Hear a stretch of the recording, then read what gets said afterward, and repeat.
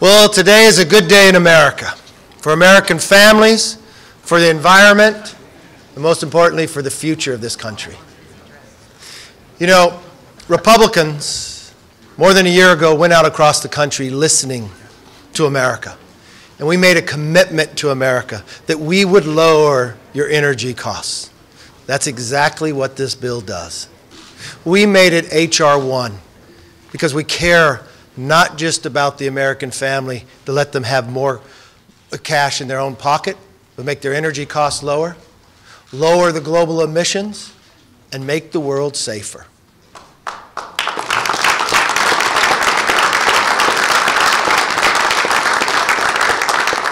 By doing so, China will no longer dictate when it comes to critical minerals. If the President signs this bill, we'll produce them here in America. Yeah. No longer will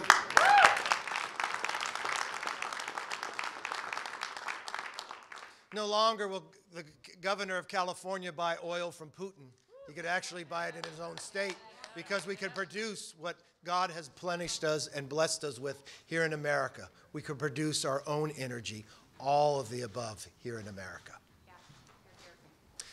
No longer will we have to fear about what will happen in the environment. American natural gas is 40% cleaner than Russian natural gas. If you just replaced 1 year of the Russian natural gas to Europe, we would have lowered emissions by 218 million tons. And that can take place if the President would sign this bill.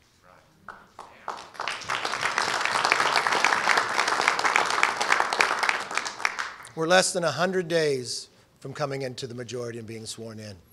If you look at the commitment to America in the back, you can see the checkoff of keeping our commitment to this nation, making us energy independent, making our streets safer, making our economy stronger. We're just getting started. As I said on the opening day, it's not how you start, it's how you finish. And with each week, we only get stronger, the nation gets safer, and the country becomes even greater. With that, I'd like to call up our Majority Leader, the author of H.R. 1, Steve Scalise.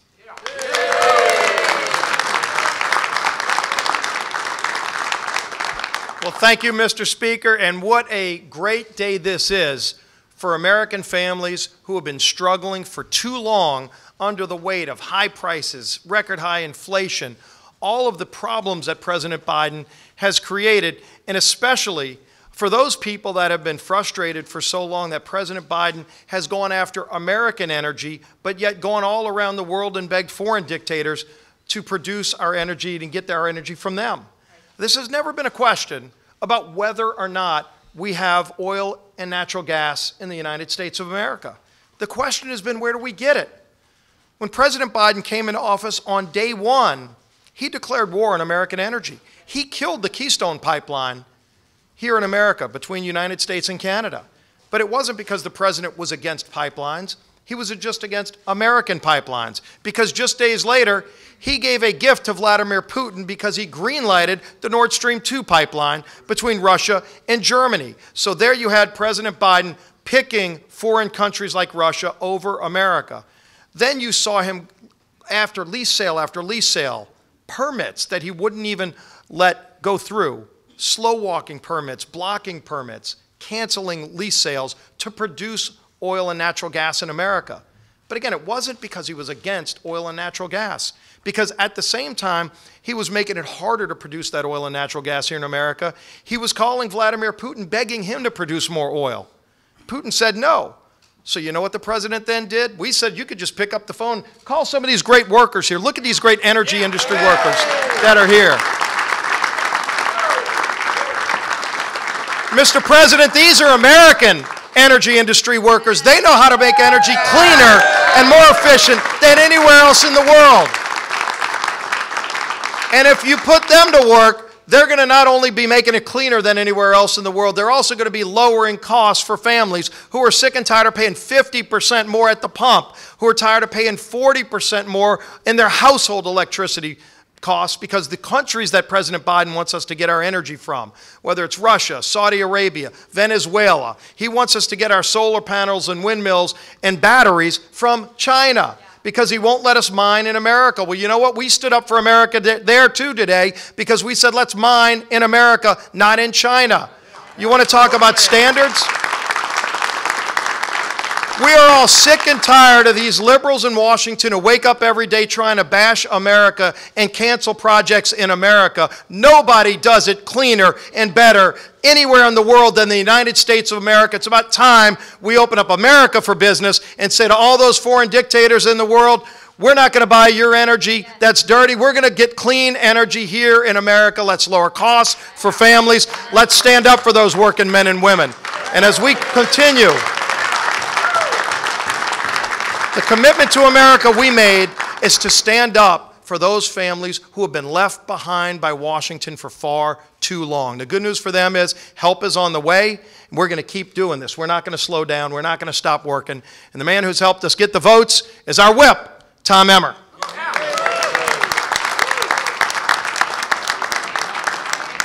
Thank you to our speaker for making sure that we've had this opportunity. Thank you for our majority leader, Steve Scalise, who I believe today has lived up to the title of Ragin' Cajun. I think today it works. Month after month, families have been slammed with record-breaking gas prices and massive utility bills. Some have even had to choose between filling up their car or putting food on the table for their families.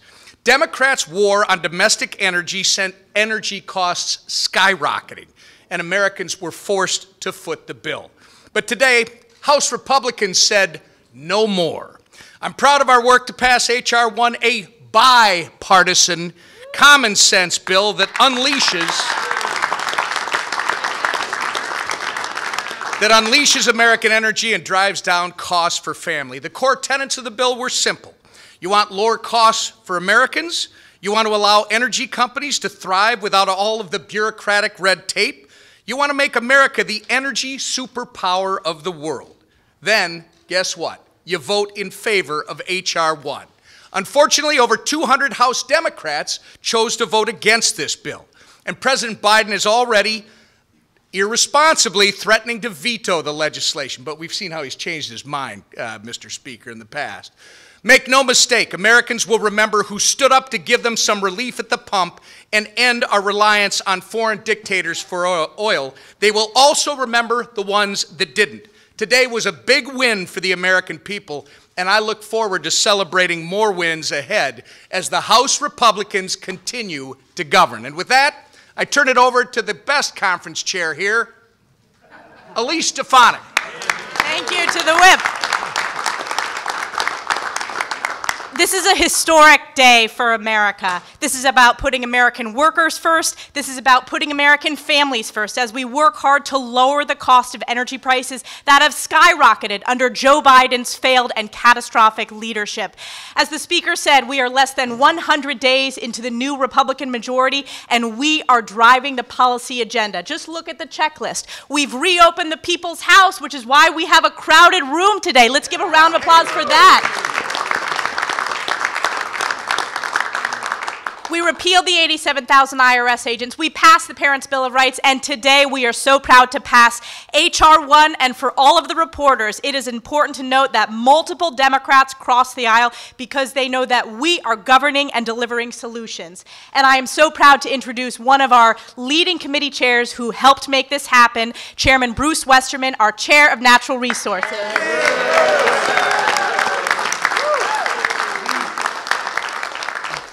Thank you, Elise. It feels great to win. And this is a winning team behind me right here.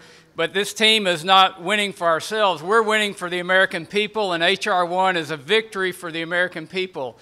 It truly will do what it says it will do. It will lower energy costs, but will also give us energy security. It will give us national security. It will break Chinese supply chains, and it is part of the commitment to America. And I just want to thank the leadership of the team, a team that Kevin McCarthy has put together. He and Steve Scalise, Tom Emmer, Elise Stefanik, the whole crew is focused on unifying Republicans for the benefit of America. And there's been great teamwork. This bill is not written by any one member. It came from multiple members from multiple committees.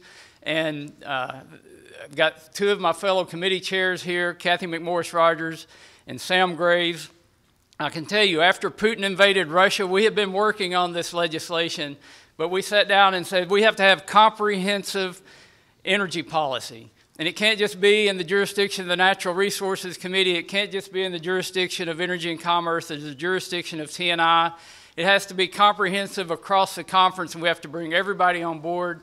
And with a very tight margin, majority margin, we passed a bipartisan bill today because we worked together on behalf of the American people. Thank you to everyone that did that. And I want to introduce the chair of the Energy and Commerce Committee, someone who's had tremendous input on this bill, Kathy McMorris-Rogers.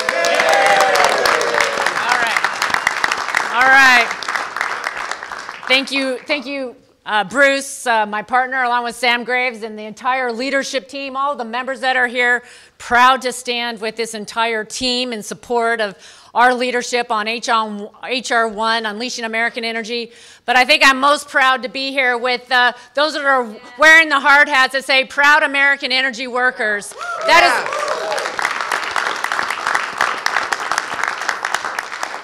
This legislation is about unleashing American energy. It is about making sure that America is producing more domestic energy. And we appreciate what you're doing every day to make sure that we have reliable, affordable energy. And unfortunately, we've seen from the Biden administration a shutting down of American energy. And you know, energy is foundational to everything.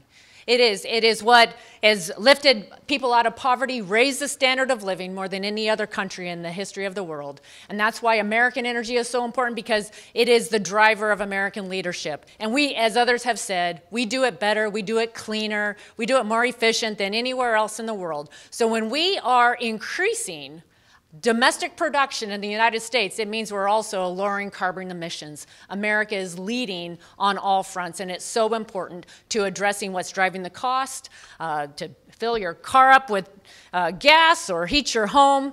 And that's why we're so excited to be here today to pass this legislation, bipartisan over there in the Senate. You know, we have a strong bipartisan vote in the House, and we're excited to see the Senate take it up for consideration. Thank you, everyone. And I'm proud to introduce Chairman of the Transportation Committee, Sam Graves. You know, the reason for this bill is lower energy costs. And my constituents are screaming because their heating bills have been outrageously expensive this year. So the Transportation Committee, our component to this was 401 permitting reform, a bill that was originally co-sponsored by David Rouser and Garrett Graves. What this bill, or what the 401 permitting process does, is prevent states from being able to weaponize the permitting process, and that's happened over the years. What Republicans are about is water quality. So we want to make sure that permits are denied or granted based on water quality. We in no way take away states' opportunities to increase that, decrease that. That's up to them. But we want to make sure that those permits are granted or denied based on water quality, and that's what Republicans stand for. I am now introducing Garrett Graves, one of the co-sponsors of that particular piece of legislation. Garrett.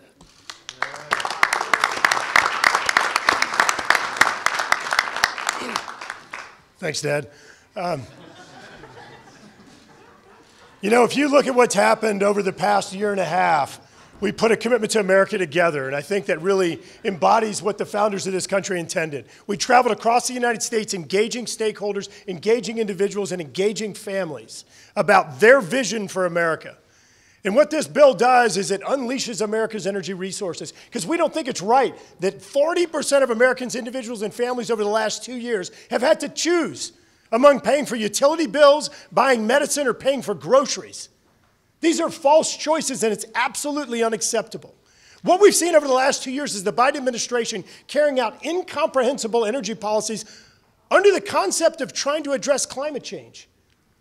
The truth is that emissions have actually gone up under the Biden administration, not down. Under the previous administration, emissions went down, an average of 2.5% a year, and we've watched over the last 2 years as emissions have gone up over 6%.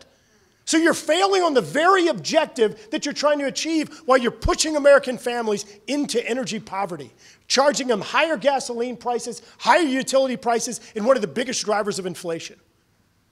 We're delivering on a commitment to America because this is the right thing to do. Just like you would do in your own family, just like you would do in your own business. You're unleashing America's resources. We have oil and gas here. The Biden administration's own Department of Energy released a report just 2 weeks ago showing that global demand for oil and gas is going to increase 50% over the next 25 years. And what are we doing? They're out there announcing shutting down, stopping domestic energy production. This is completely illogical, and it's all on the backs of American families.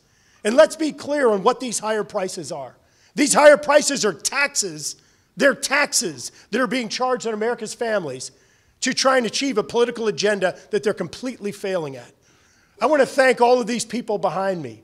The folks that sat there and worked so hard to take the ideas that we heard all across America and translate those into the package of bills that we passed today. I want to thank the incredible leadership team back there led by Speaker McCarthy to make sure that we engaged everyone and gave them a voice in this process to ensure that we weren't just advancing conventional fuels, but that we unleash America's renewable energy opportunities as well, to where we truly can lead forward on a path of affordable energy, clean energy, and ensuring that we protect America's energy security.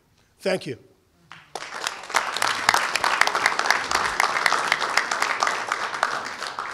I want to give a special thanks to Garrett Graves, because it was more than a year ago that he was the chair of the task force, and to all those members behind me that participated in that task force.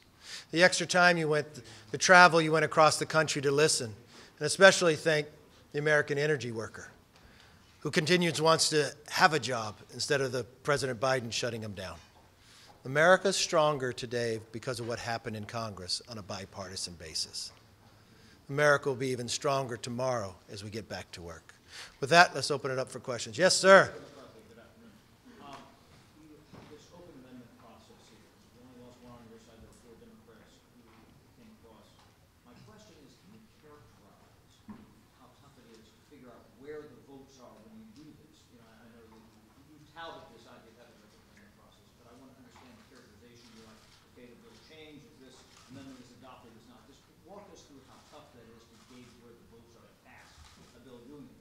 I think you're overthinking it.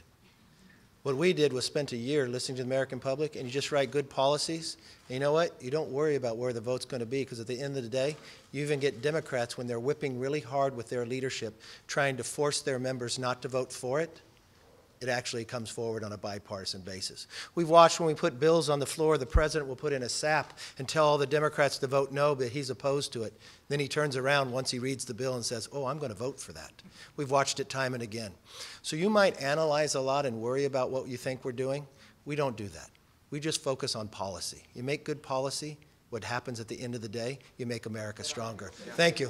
It's been 3 days since the mass shooting in Nashville, and there have been 130 mass shootings in this country just this year alone.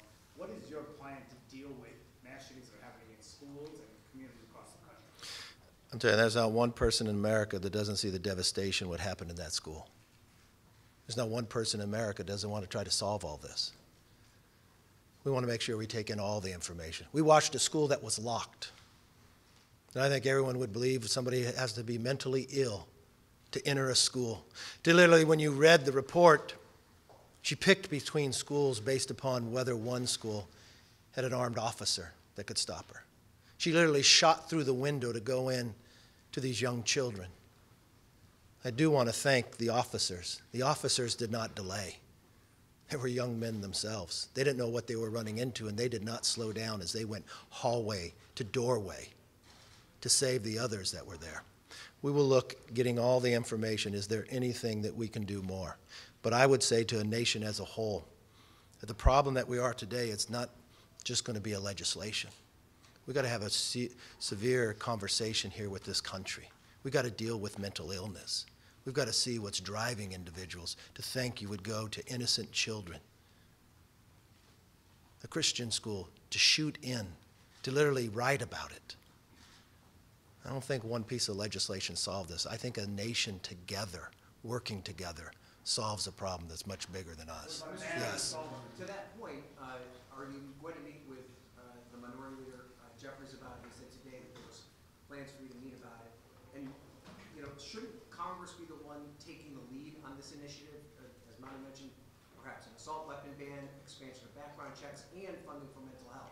I think the thing that we will do, like we deal with any issue, just like the issue that we're dealing with today with H.R. 1, what did we do? We didn't just write a bill here. We went across the country to get all the facts. That's exactly what we'll do and look at the facts. Yes, ma'am.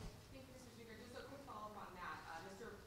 President Biden is calling for an assault weapons ban. Do you see that on the table? And a second question on just conversations around the debt ceiling. Any progress there on meeting with the president on that issue? All right, let me walk you through. I know we're here for H.R. 1, but I appreciate all your questions. We will get all the information how we deal with any subject, and we'll work through it. Unfortunately, the president, you know, back in 2011, he called them the Biden talks. I sat down with the president on February 1st. We had a good discussion. He said he wanted to meet further. He actually tweeted out afterwards that he wanted to have further discussions. He told us the very next morning, not just myself, but he told those members who went to the prayer breakfast that we're going to meet. He told the Democratic Congress on their retreat that he's going to have a meeting with me. He apparently doesn't want to meet, and I don't understand why. We're very reasonable, responsible. What we do know, especially after the Congressional Budget Office came out, that America, taxpayers will have to pay $10.5 trillion in interest in the next 10 years, even though for the last 80 years we've only paid $9 trillion. We do know for the first time in American history, based upon the Democrats' rise in spending more than $6 trillion more dollars. $6 trillion more. What happens? Well, if you studied economics, if you had the pleasure of years past, Milton Friedman, one of the best economists ever to come out of America, told you that there's only one place inflation begins or starts, and that's with government, when they spend too much. We've watched interest rates have to rise based upon what the Democrats have done. Now we watch that there's a bank crisis. But we've got a president in office that seems to treat issues the same way. Afghanistan he missed and set us back decades. We watched him tell us that inflation was transitory, that it wouldn't sustain itself. We watched him slow to action when we asked back in 2015 to give the Ukrainians javelins so they could defend themselves so Russia would not invade. Now we're watching him do the exact same thing, but it's more dangerous because he's dealing with the American economy. I don't understand why he thinks the debt ceiling just gets raised. We're sitting here believing that if we curve our spending, what will happen? Lower inflation. If he signs H.R. 1, it will lower inflation, bring more American jobs, the global environment will be stronger, and you know what? He no longer will have to get in a plane and go to Saudi Arabia and be embarrassed for begging for more oil. We can make American oil with American workers. So I'm sorry. He needs to change his behavior. Go back to the person he said he was, that you need to sit down. Our government is designed to have compromise. We don't have a predeceived idea of where it has to go. But I think there's three things that we should look at. We should be able to lower, save, and grow. Lower our spending, save the taxpayer money, and grow our economy, just like H.R. 1.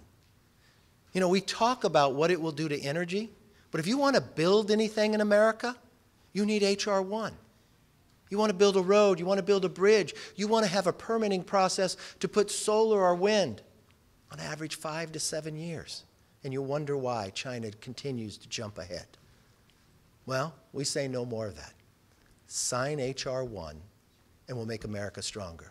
But more important, Mr. President, I'm ready at any time, at any moment. I'll come tonight.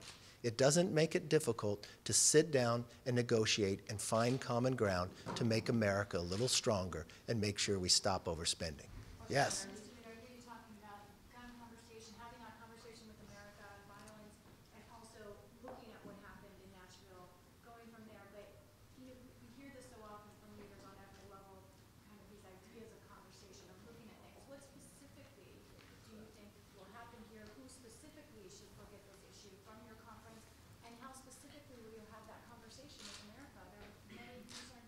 Well, let me specifically answer your question. I disagree with your first premise that people just talk about it. I watched this Republican conference when we had a majority take action. When we watched a shooting in a church in Texas where an individual never should have had that weapon. Why? Because he was dishonorably discharged from the military.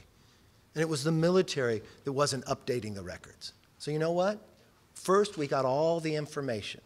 So I'm sure at that moment in time, I probably don't have the exact memory, but I'm sure you asked me this same question then. And I said we'd look at all the information and we'd make sure that that problem couldn't happen again. And we took action and corrected it. So we're going to do the exact same thing. We're going to find all the facts. But one thing I will tell you, it's not just legislation that solves these problems. Collectively as a nation, we're going to have to come together. We watched times when an own family member would call the FBI warning of the signs of someone we saw.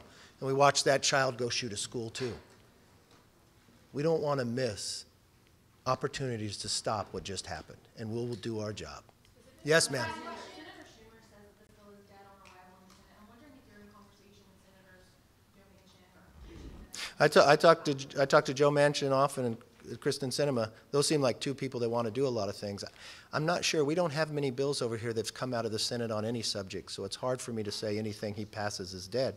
He'd have to get to work first. That's what we heard from the president when he said he wanted to stand with the 172 Democrats that are so extreme in this House that they thought they could decriminalize carjacking and some forms of murder. But they changed their minds. I think at the end of the day, if Schumer would even ask his own conference, I think there's a lot of people there that want to make American energy, want to make America stronger. And if they really care about lowering global emissions, because under their majority, all they've ever do is raise emissions. Yes. Are you waiting for your meeting with President Biden to unveil the GOP's proposal? Why not release it now? What proposal? Your budget proposal. Well, first of all, if we're talking about debt limit and we're talking about budget, there's two different things. Just so everybody knows, a budget resolution doesn't even go to the president, and a budget resolution doesn't raise the debt limit. So, if I may clarify. well, if I would call them savings, because if you just added $6 trillion, and if you increase discretionary spending by 30%, and you created inflation in America, the only way to stop that is to be able to curve it. I've given the president many ideas. How can you limit? How can you save? And how can you grow? Well, how would you limit? Well, we've got billions of dollars sitting out there that have been dormant for more than 2 years that people have not spent. So why don't you save the taxpayer money and pull that back? We've got abilities that how can we help the supply chain? How can we help people get back to work, give them the training they need and others? Well, you can put work requirements for able-bodied people with no dependents. That means if they're going to school, if they're looking for a job, they're fine. But we can help the supply chain work back. We can grow the economy. How would we grow the economy? H.R. 1 is one of those abilities to do that. So there's a lot of ideas out there. We have more than $4 trillion in savings. We can limit the amount of growth as we go in the future. The real difficulty here is if you simply check the facts. If the president would read what the Congressional Budget Office, the nonpartisan individual, said, if you take the 50-year average of spending in America, that's roughly 21% of GDP. But under President Biden, he's spending more than 23.7% of the GDP on the way to 25%. If you look at revenues, because the president's only answer is to raise more taxes. On average, in 50 years, we usually bring in about 17% of GDP. Today, we're at 20. Only two other times in modern history in America have we ever brought in this much money on a percentage, but we're bringing more money than ever before. The problem was when the Democrats had all majority, they spent like drunken sailors. They created inflation. Then he went after the energy industry and even made it worse. So what we need to do is sit down, like any household would happen, and find places that we can eliminate waste, the fraud, but more importantly, create a system that makes the energy in America stronger, lower price, but make our economy even better. Has the conference come to an agreement on that? The conference is very close, and if the president doesn't act, we will. Mr. Speaker, as this bill moves over to the Senate, are you willing to drop some of the more partisan parts of this bill in order to reach a compromise on things like permitting reform? If you can explain to me what's partisan in making energy? Could you name those for me? Because I'm not sure. Because you had a bipartisan vote out here, so what's controversial? The only thing that would be controversial is that you have the majority of the Democrats who have such extreme views that even when we pass the Parents' Bill of Rights, their extreme view believes that parents shouldn't know what's being taught to their children. They think so extreme that you shouldn't tell parents when some violence happens in your school. They are so extreme in their views that they don't believe the schools should tell them where they're spending their money. And now we just found the majority of them are so extreme that they rather stand with China and Russia than with the American energy worker. So I'm not sure what's controversial in the bill. I'm not sure what's controversial that you can speed the process up so we can make things in America. We built the Empire State Building in 400 days. But it takes us 7 years to build a simple road today. That's wrong. And we're not going to be able to compete with other countries if we continue to hold America back. All right, yes, last question.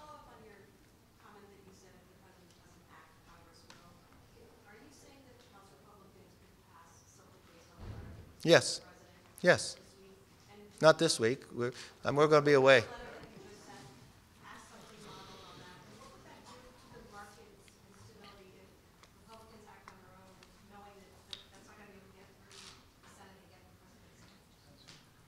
You know what's interesting? If I take your question, I could have had that same question when you said, why stop D.C. from decriminalizing and allowing more carjacking and more murders? It's not going to get through the Senate. It's definitely not going to be signed by the president because he simply said he was opposed to it, and it got signed by the president. No, let me finish. You asked your question. Let me answer. I could take that same position, that same question you asked right now, of whether we could end the pandemic in America. He said he was opposed to it, and now he's going to sign it. So, what will the markets react? I think the markets will be very excited that one entity here is taking action. We have been reasonable, responsible, asked to sit down with the president for months. He is making the decision that he wants to put the economy in jeopardy. I don't know what more I can do and how easy. I would bring the lunch to the White House. I would make it soft food if that's what he wants. It doesn't matter. Whatever it takes to meet. I just don't know what's changed from his comments before when he says it's not right if people don't sit down and meet together. Yes. Yes, sir. There's been a lot of talk in remarks here today about how HR 1 would undermine dictators overseas, China and Russia. Yes. Last night, former President Trump posted a video where he mocked people who called Putin authoritarian. So I'm wondering who's right here. Is he right in saying Putin's not authoritarian, or are you guys right? I haven't seen what you're talking about, but Putin's authoritarian, President Xi is authoritarian, and I'm very concerned with where I see the world right now. It looks like 1936. We got China, Russia, North Korea, and Iran. I watched overnight last night that Russia arrested a Wall Street Journal reporter. Exactly what they did, but it also goes to the behavior of the administration. If they want to pay ransom, they're going to continue to go after people. If you want to be strong. I've watched in California, Gavin Newsom shut down 20% of the energy produced in California. But we didn't use 20% less. He then started paying Putin for 50,000 barrels a day that Putin used to build an army to invade Ukraine. I've watched our own president go to Saudi Arabia and beg for them to produce more, while at the same time looking at these American energy workers and telling them they're out of a job. I will tell you this, every statistic you see, every measurement you can have, under this administration, emissions have gone up. If he would have allowed natural gas to replace Russian natural gas for 1 year in Europe, not only would Putin be weaker, not only he couldn't evade Ukraine, but the global emissions would have been reduced by 218 million tons. So I don't know what's extreme about that. I don't know what's controversial about that. I can't force these people to change their extreme behaviors, but what we can do is pass bipartisan legislation with Republicans and a few Democrats on the other side. We can walk out to the American people, listen to them, come back and find solutions, and sit here and gladly take your questions and wish you all a very, very happy Easter. Thank you all. God bless.